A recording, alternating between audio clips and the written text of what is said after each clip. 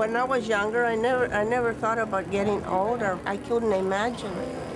There used to not be enough place on the dance card for all the men that wanted to dance with me. Now, nobody invites me to the party. You know, in this community, you really don't talk about getting older. You're an old lady first, and whoever thinks of an old lady being a lesbian. It is a shock to find out you're old, being gay, and nobody wants to be with you. The elder gay issue is the one that affects every single one of us because every one of us is getting older. Who is in more dire straits at a senior level than a gay or lesbian who has no partner and has no children? Not everybody will rent to someone they suspect is a lesbian or is a gay man.